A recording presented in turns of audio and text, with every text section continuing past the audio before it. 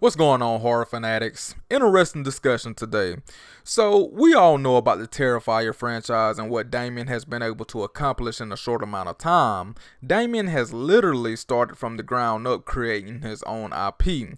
And like Terrifier or not, you can't deny how popular the franchise has become. Unfortunately, some fan film YouTubers don't feel the same way. Vincent DiSanti, the creator of some of the Friday the 13th fan films, has been, I guess you can say, passive aggressive towards the Terrifier franchise. Just looking through some of his posts on social media, he comes off as bitter and jealous of the success Terrifier has had. And Terrifier was filmed with a $35,000 budget, and according to reports, it grossed over $400,000 in the box office. And to follow that up, Terrifier 2 swept the horror world by storm, with a budget of $250,000 and grossing over $15 million in the box office, which brought more eyes to the franchise, and specifically the mainstream. Hot Topic, Spencer's, Spirit Halloween, and everywhere else you can think of has merchandise of Art the Clown, from t-shirts, hats, cereal, Blu-rays, and much more. Even Fortnite. Like the movie or not, like I mentioned, how can anyone hate the rise and the grind of an independent filmmaker breaking barriers and creating the original idea? And yes, it's original. It's not Friday the 13th. It's not Halloween. He literally created a new character in the horror genre. Stephen King has even mentioned Terrifier. I don't know, man. From my perspective, it just seems like Vincent DiSanti seems to be one of those individuals leading the charge, trying to throw subliminals and dissing any and everything about Terrifier. And if you don't know Vincent DiSanti, like I mentioned, he's a part-time fan filmmaker on YouTube. He comes off as one of those quote-unquote gatekeepers for horror fan films on YouTube. The Never Hike Alone fan film gave him his YouTube success.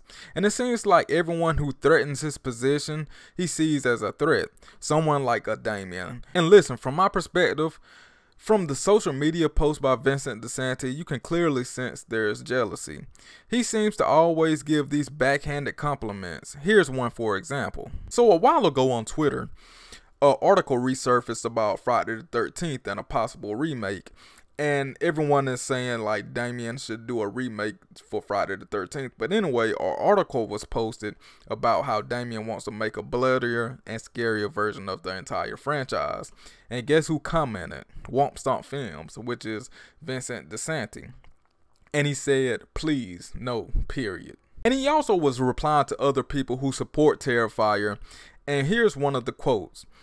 I don't even have to travel outside the Terrifier fan base to tell you that people don't think that the films have much going on other than their gore. I prefer a story-driven director who can hire a good FX artist over a FX-driven director who struggles outside of those lines. So clearly that's a backhanded compliment, which I don't even think that's a compliment. But anyway, here's the one that really sparked me to make this video, because apparently on Twitter and all over social media, Terrifier is advertising, because everyone knows by now that Terrifier 3 is coming out in October. So with that being said, of course it's going to be all over social media and advertising or whatever, because they're an independent film. I mean, they're not going to be on every commercial. I'm not even sure if it has a commercial on national TV or whatever like that. So you don't have the money to do that. So, I mean, use social media, promote your movie. But anyway, apparently Womp Stomp Films, had said, I'm blocking this BS. He's talking about Terrifier. He's tired of seeing all this, advertisement or whatever. And he replied to somebody and he said, the marketing is just at a point of extreme overkill. Too much noise for something with such little value. You see, it's backhanded stuff like that, that's just, I don't know, it's not professional, and it just seems like hating. I could be wrong, but, that's how it's coming off. Leave a like down below if you agree with that. But anyway, on one of the Terrifier Facebook groups, Damien Leone went in and tried to explain himself because he got a lot of backlash for that post. Anyway, basically he was saying that Damien and them, turned on him because he didn't show up to the premiere screening of Terrifier 2. And that's where the tension began at. So I guess, you know, it's tension there between those two. But I don't think so, because Damien, I don't think he really acknowledges Vincent DiSanti, and he doesn't really care. But, you know, I do find it funny that I wish this would happen. I wish Damien would direct a Friday the 13th film, because I can only imagine, you know, what kind of post would be made about that. But yeah, man, what do you all think about this?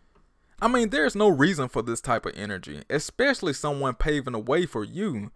Look, Terrifier was created by Damien with the original idea, original story, original characters, and even a new age horror icon. And I just don't get it. How can Vincent DiSanti downplay something so original when he's done nothing but use the horror IP such as Friday the 13th to try to sell itself to the Hollywood industry? And I don't think it's going to work. And one more statement, and I'm going to leave it at this. Going back to him saying that, you know, it's too much advertising and I'm going to block this or whatever. Listen, I didn't hear a peep out of him when Halloween Kills, Halloween Ends, Halloween 2018 were advertising, and it was just plastered everywhere. And, you know, it was just out of control. And Terrifier is nowhere near that type of hype. So I just don't understand why he was silent on that, but all of a sudden he want to come out with the independent, you know, try to start beef with the independent filmmaker who has social media as his only, I guess, way of promoting things. So I don't know, man. It just seemed like some hater stuff going on there, in my opinion. But anyway, y'all let me know down in the comment section. How do you all feel about this situation? How do you all feel about these fan filmmakers taking shots at the independent filmmakers trying to make a way for them? And also, if you love any and everything paranormal or horror movie related, then make sure you check out my channel. If you like my videos, then make sure you subscribe and hit that notification bell so you can see every time I upload. As always, be safe. Peace.